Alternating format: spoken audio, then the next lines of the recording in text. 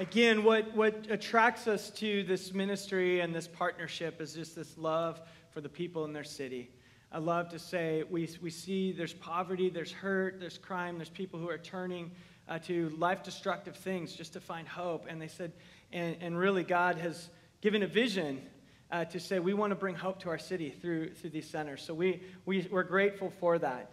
And so thank you for all the work you have done and for that. So this morning I just want to introduce you quickly. This is Pastor Salinga and his wife Claudine. And then a translator at the end there, we have Jeff, who's all the way from Mission Viejo, and but who grew up in Kinshasa in the DR Congo and actually knew Salinga's father when he was living there as a child. And so, I mean, actually, his father knew Salinga as he was living there as a child. And so they have this kind of bond, and he's here to do some, although they both speak English perfectly, much better than they think, but they will mostly speak in Lingala for us today. So those of you who don't need a translator, go at it. So, but we not only do you partner with these Tabitha centers, but some of your work is just training and raising up pastors to multiply disciples and to reach others. You want to tell us a little bit about maybe one story about how that's working for you there as well? Thank you, Pastor. Before I want to thank you on behalf of my wife and myself. Even we are partners, but thank you for your support. And thanks for sharing in the same dream to impact people's lives in the world. We have many stories how God transformed and how God impacted the life of people, even the leaders. But I have only one I will share with you.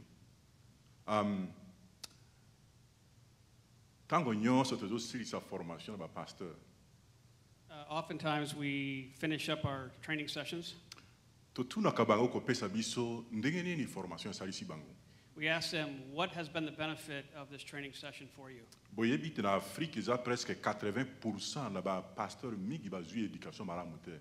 It's important to note that approximately 80% of the people who come to these training sessions have no formal seminary or education in Scripture.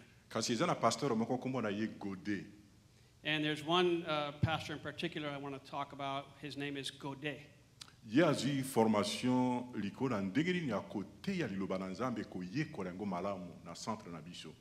So the coursework that he went through was basically preaching and how to share God's word.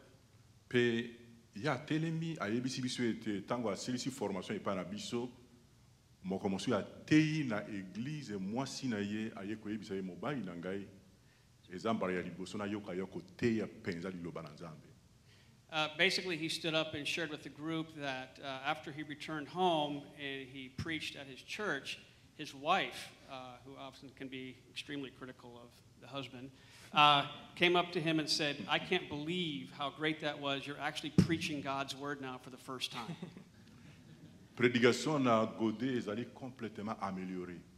And so he really realized that he was being fulfilled and was doing what he was called to do.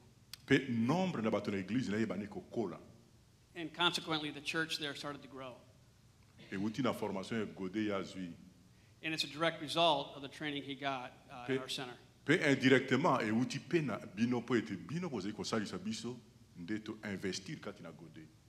indirectly, it came from you, because you're helping with the resources so that they can have the training and obviously impact Mr. Godet.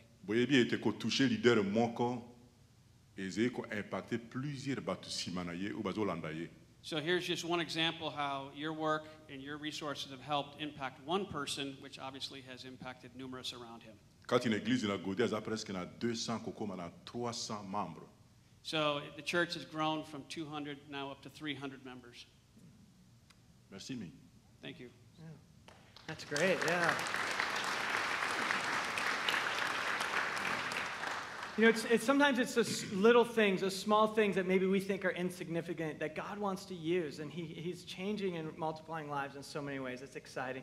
So I want you to share just one, a lot is going on, but what's a dream for what's next? What are some of the things coming up that we can be praying for and aware of for your ministry?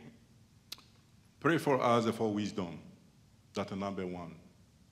we want to start many ministries in Kinshasa. 100 the gospel initiative. Now we are just 4 ministries. But we want also to start something like Tabitha for the boys in Kinshasa. Tabitha do the great job, great work to transform a girl's life. But many boys come to us and ask, so about us, can you start something for us? So seems God now press us or ask us to do something for the boy in Kinshasa. So we want to start, but we need also the God direction. So join us in prayer for that. Thanks. Okay, great. Definitely, we'll be praying as they look to expand what they're doing for the girls. They want to do a lot. There's a lot of boys in the same situation. You've gotten off the hook. You haven't shared anything with us yet. So I'm going to ask you one question and just what's something specifically we can be praying for you.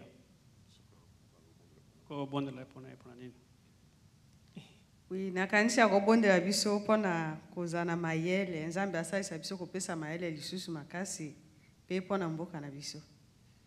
Again, just pray for wisdom for us as we tackle our work out there, and just pray for our entire city.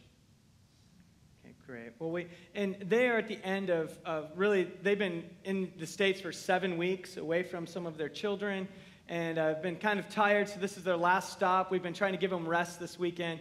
And we're just grateful that you could take the time to encourage us. I think next hour they're going to hang out with some of our high schoolers as well, which is cool. So let's pray for them. Join with me as we pray, just God's blessing on their lives. God, we thank you so much for the way that you are using people across the globe for your glory, for your kingdom. And God, we thank you this morning for Selinga and for Claudine, for their hearts, for the vision you've given to them, for the call on their lives, and that you've filled them with your Spirit. Now we pray, Lord, that you'd give them wisdom on what are the next steps forward. And Lord, as they go back to the DR Congo, they don't go back alone, but they go with all of us in our hearts with them, as our friends and our partners living overseas, that we are with them. And in spirit, and God, we are asking your power and spirit in their lives as they love their city. They love Kinshasa, to change it and see people's lives transformed for your name. We thank you for them now. In your name we pray. Amen. Amen. All right, let's give them a hand again.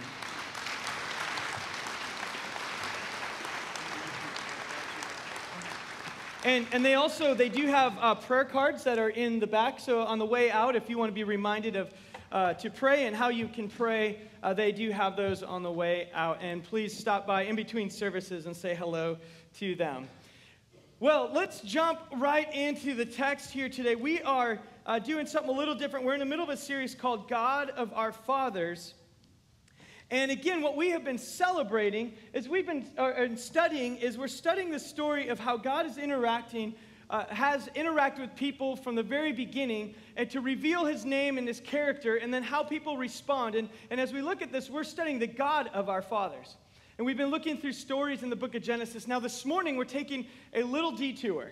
And we thought it was appropriate because midweek this week, actually on Halloween, it marked the 500th anniversary of what many people consider the beginning of what is called the Protestant Reformation.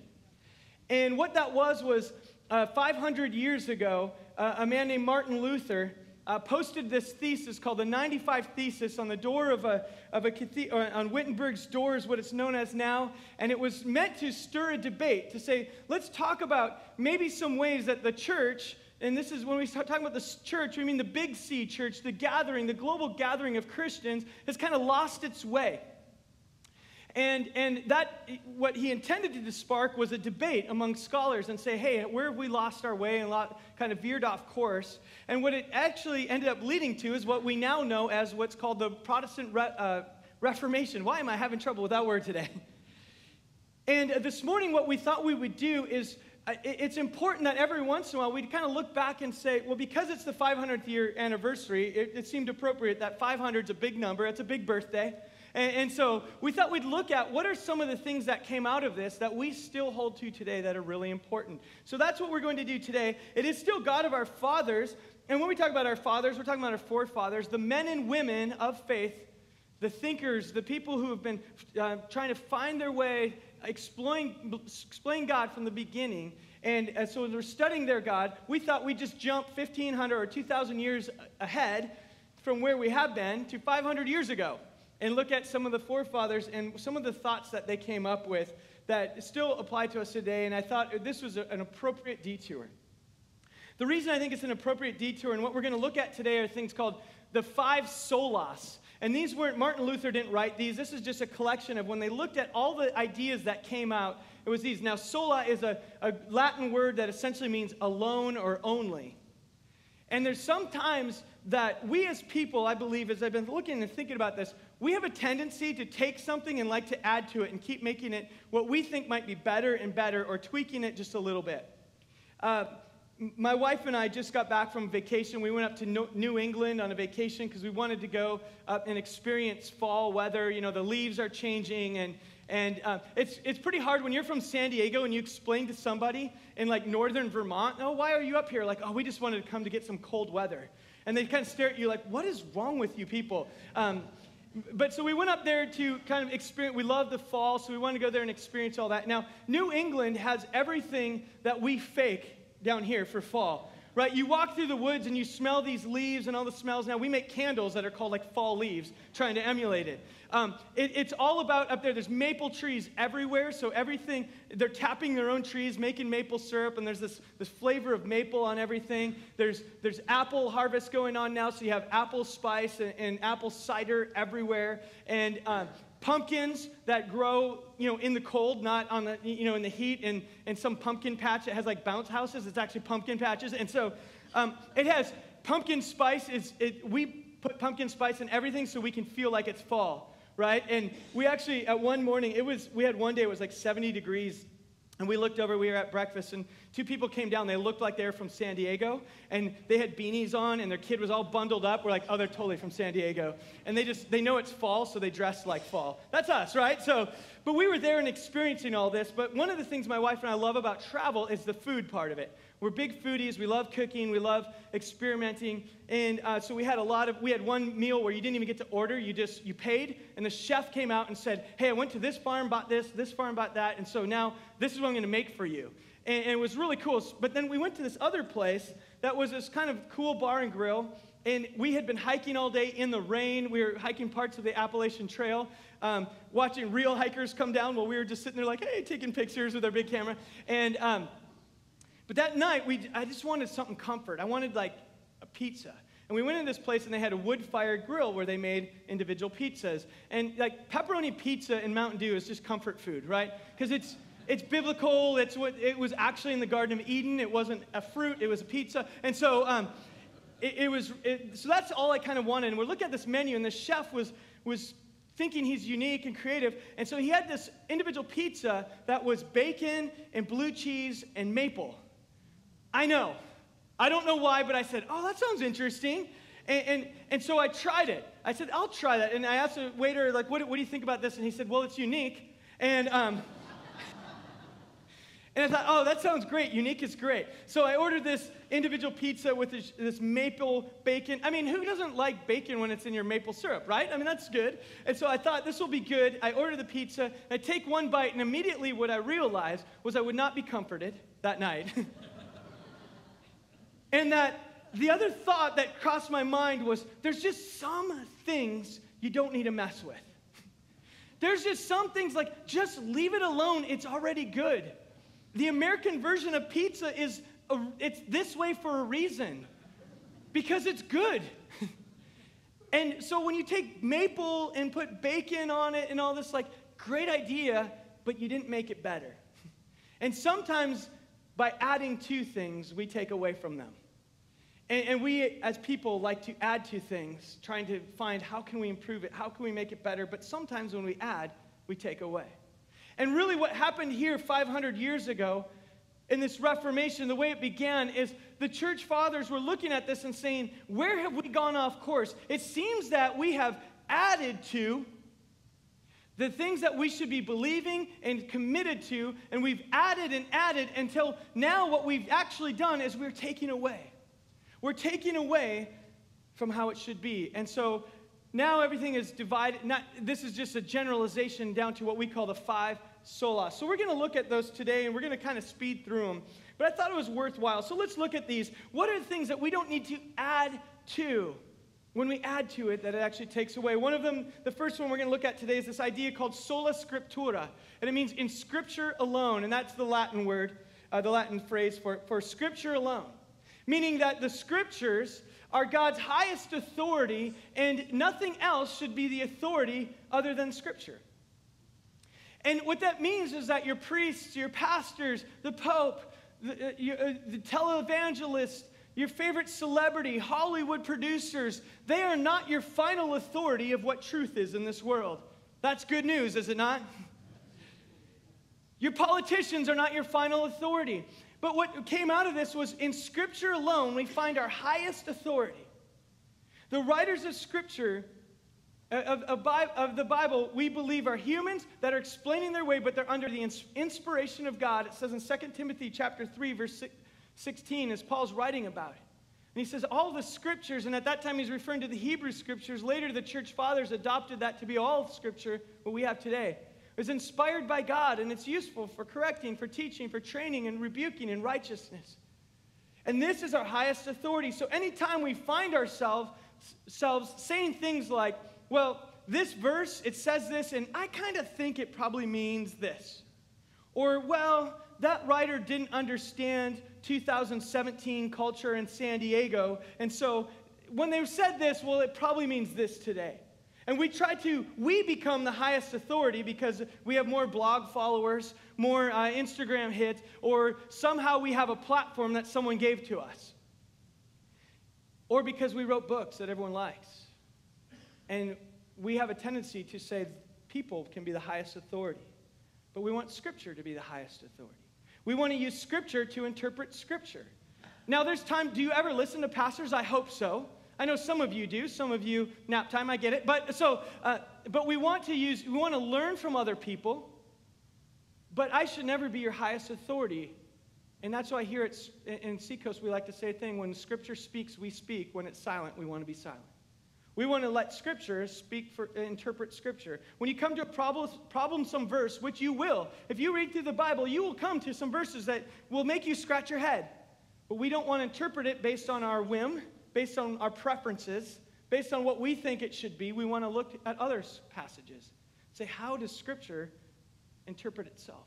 It's our highest authority. Now, in order to do that, we need to be engaged. We need to be reading.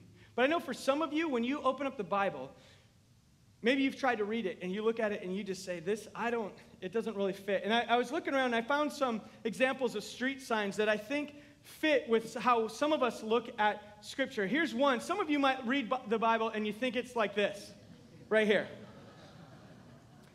Very limiting. Don't. Some of you think of Scripture, and this is what you think of. I have a friend who's a pastor who, when he became a Christian, or before he became a Christian, his dad said, don't get involved in religion because it's going to make your world too small. And some of us think of this is what the Bible is going to do to you. It's going to put parameters on your life and shrink you down to where there's nothing you can do. It's don't. We believe otherwise, but some of us think of it that way. Here's the next thing. You might read Scripture and it looks like this. Too many different instructions. How are you even supposed to, when you're driving by that, how does this even help you understand? How can you read it all? What do you know what's going on? There's just too much coming your way, and you don't even know where to begin. How about this next one? Yeah. You read it and you say, what? This is bizarre. What do you think happened that made them have to put that sign? I mean, I know what happened, but why do you think that happened? I came across that and I thought, okay, so the employees are sitting around like, you know what we need? We need a sign that says, don't lick these windows. Sorry to use that accent if that sounds close to your homeland. I'm not meaning anything by it. But yeah, so sometimes we look at Scripture and we think, I don't even get it. Why did you even have to say this? And then some of you might think of Scripture as this one.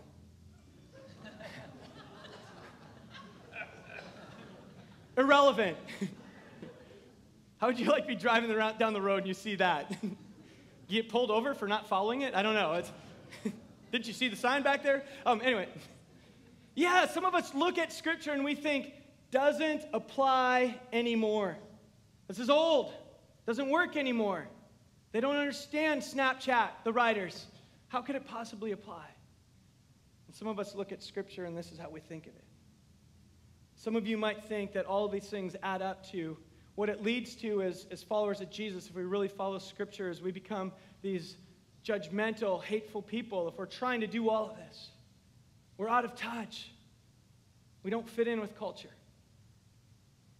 I really believe if we take a rightful understanding of Scripture and we use it to expand our view of who God is, see how big He is, we understand His character, we understand His love, His grace, His mercy, we understand all that He cares about and His character, that we don't become limited, out of touch, irrelevant people, but actually we become very relevant, loving, accepting people. The author Scott Sauls says this. I have the quote for you on the screen. The more conservative we are in our belief that every word of Scripture is true, the more liberal we will become in how we love every kind of person. To the degree that we understand how loved and forgiven we are, we will be among the least offended and least offensive people in the world. We will also be among the most loving, others-oriented, and life-giving people in the world. You see, reading and understanding and having a robust view of God and His ways and His world and how He loves, how He pours out His grace, how He calls us to be His hands and feet shouldn't make us offensive or even offended by others. Because we learn that the story's not about us, it's about our God. And it gives us the freedom to freely love and be others-oriented, not self-focused, not out of touch. We actually don't have to go around and regulate the morals of our country. Now, we would love the morals of our country to match up with Christianity, but my guess is we keep veering a little further and further off course. But what we're called to do is represent God in His ways, and we can lovingly embrace and accept and walk around with people and let God be the one to convict hearts. Let God be the one to transform lives. And the more and more we believe this Bible, the more and more we believe that He's the one who is in charge of that in the first place. And the more we believe this Bible, the more we believe that we don't belong, we shouldn't even be included in, we don't deserve to be a part of His family, but we are. So we are free to love and to accept and extend His grace and goodness to others. The more we believe this, the more free we are to love. We don't become irrelevant, we become very engaged. We become a place that can look at our brothers and sisters. We can look at our neighbors who even reject Christianity and say, we are going to hold ourselves a higher calling. We're going to love and we're going to engage in issues like racial reconciliation where maybe others are afraid of, because we know ultimately that God has created all people and He loves them. We can have a seat here in this room for those from the LGBTQ community and say, it's not for us to say whether you're in or out. We're going to love you and we're going to let Jesus Christ be a part of transforming and working in your life. We're going to look at people across the globe, maybe with other faiths, and say, we believe that God loves you, cares about you, and is inviting you into His story. And instead of lashing out against you, we're going to extend to you with the love and grace of Jesus that someone extended to us. And we believe that God can change and transform lives. That's what we want to be about. And when we anchor our lives in Scripture as our highest authority, not our whims, not our emotions, not speakers, not anyone else, but we look at the way Scripture describes God and how we're invited to participate with Him, it gives us the freedom to truly live this way. So the first one, sola scriptura. All right. Next one, we've got to keep moving. Sola fide. This is in faith alone.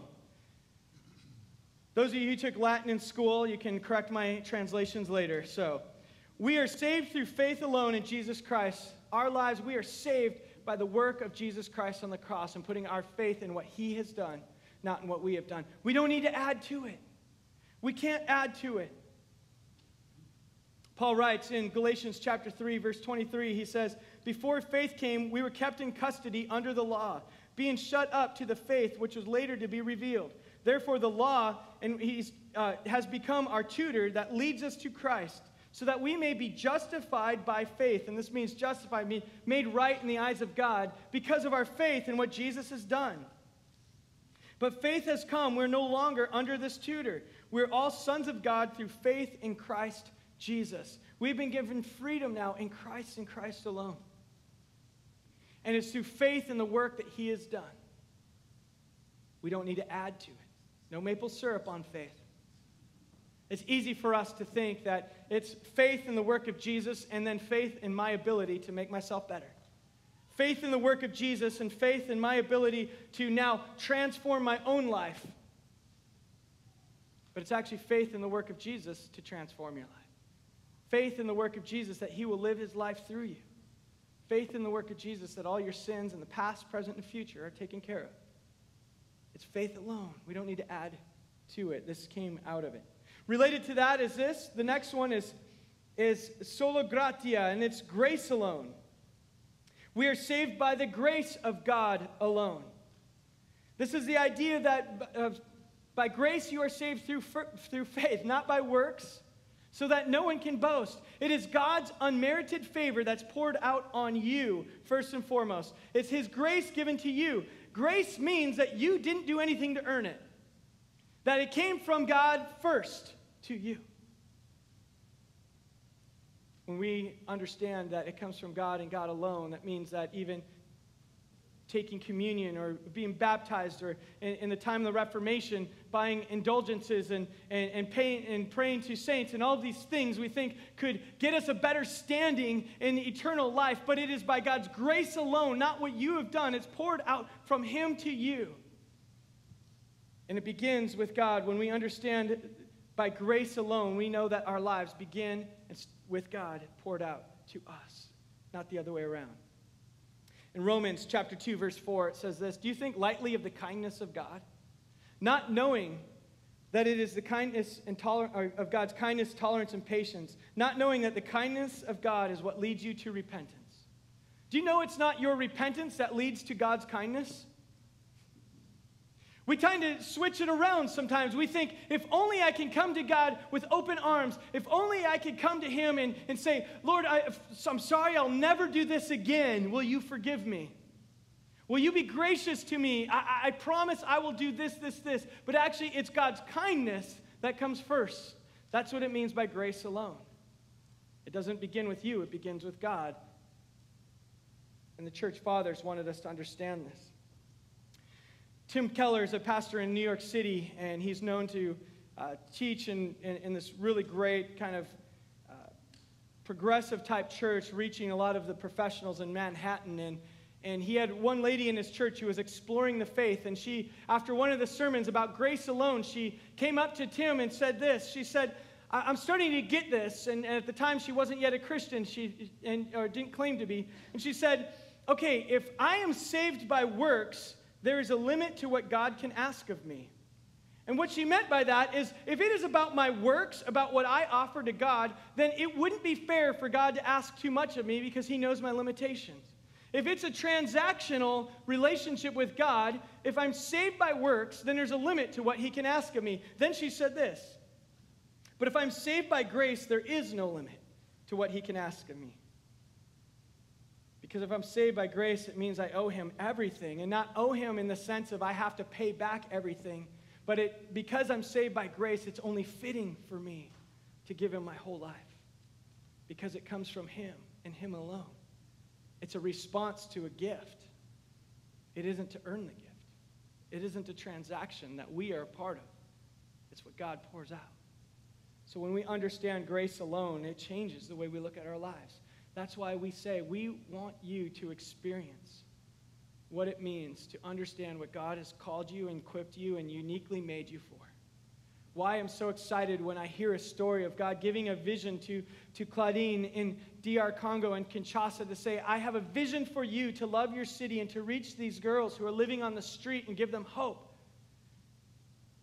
And that vision exploded in her life, and she was able to live her life, or able to follow this vision and see hundreds and hundreds of girls experience life in Christ. Every one of us in here, God has shaped you and uniquely created you and has a dream for your life.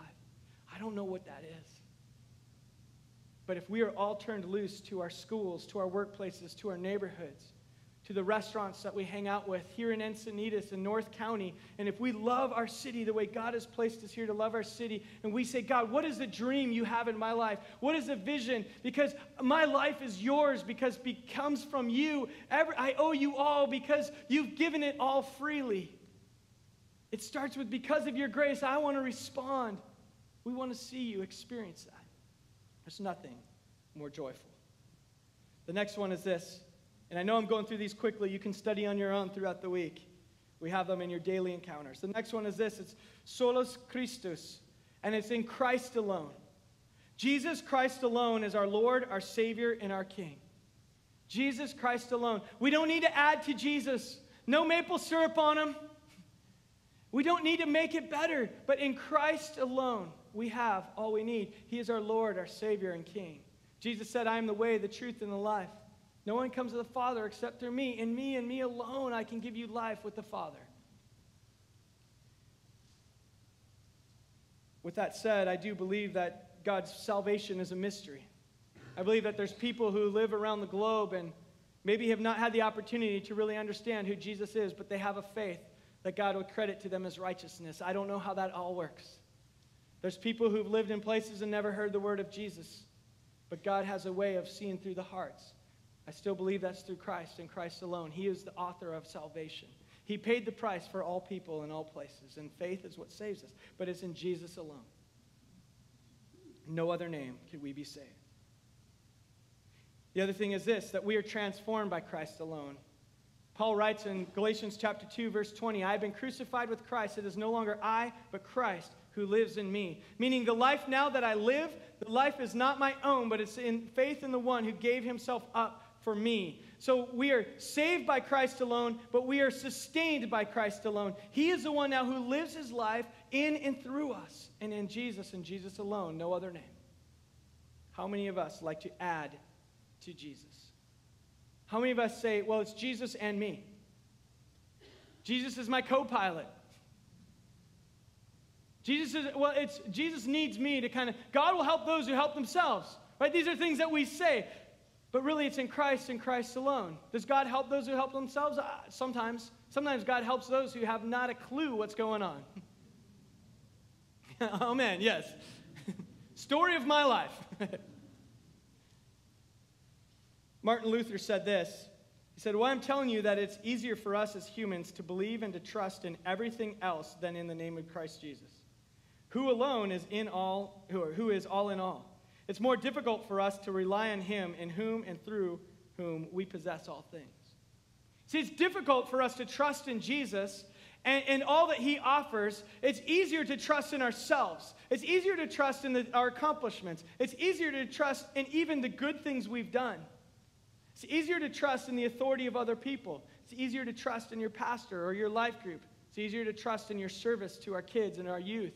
It's easier to trust in those things because those things kind of are more tangible. They make more sense. And Martin Luther said, it's our way. As humans, we have a tendency to trust in everything, yet in Christ. We like the maple syrup and bacon on our pizza when you have a great pepperoni right there. But we want to keep adding to it. It's our way as humans. And he reminded us, no, it's in Christ and Christ alone. Let us be a church that builds our lives on Jesus and Jesus alone. And the last one is this. It's in God's glory alone. We live for the glory of God alone. What this means is that we don't live so that we can be great. We don't live so that our church, Seacoast, can be the best church in the whole country. Do we want God to move in this community? Yes. Do we want God to use us to transform our city? Yes. Do we want God to use us to bring life to those who haven't experienced life in Christ? We do. But at the end of the day, we want that to turn hearts and lives back to Jesus, not to us. We want to live for his glory. Isaiah writes in Isaiah chapter 6, verse 3, when he has this vision of heaven, and he says, holy, holy, holy is the Lord God Almighty. The whole earth is filled with his glory. And by the way, a lot of these verses I'm sharing with you today, the reason we don't have time to get into them all, they're in your daily encounters. It's an email we send out, or it's in the bulletins today on the back. You can read all these extra verses. But the earth is filled with God's glory, and now throughout Scripture, it talks about this idea that now we as followers of Jesus, when we reflect his character and likeness to others, that's God's glory. There's glory in creation. We can kind of see characteristics of God, but there's glory as followers of Jesus live out his ways to the world. A way you can glorify God. This sounds like a churchy word, right? Let's glorify God. Essentially, that means put God's character on display. One definition, I have it for you on the screen, is this. The glory of God is the holiness of God put on display. It is the outward radiance of the intrinsic beauty and greatness of his many perfections. That sounds very seminary-ish, I get it. But it's the outward glow, it's the outward display of the beauty and greatness of God's perfections. And that is, we are called as Christians to put his beauty and greatness on display in our lives. And it's for God's glory alone. That's what we want to live for, not for ourselves. Now, do we receive joy when we live for God's glory? The answer is yes. God wants us to receive joy. God wants us to enjoy him and his presence and enjoy this life. Not in the sense of hey, I don't want anything to ever go wrong with you, but to experience this deeper sense of joy and peace that only comes from a life in Christ. This peace in the midst of turmoil. Even as things go wrong, as we've been studying through the book of Genesis and God of our fathers, that there's a deeper joy when it's about God and his call and his mission. I want to invite the worship team to make their way up. And as I said this morning, to start with, this was just an overview. It's intended just to get us thinking. But I want us to think about here as we end our time is, what are the things that we tend to add to in our faith?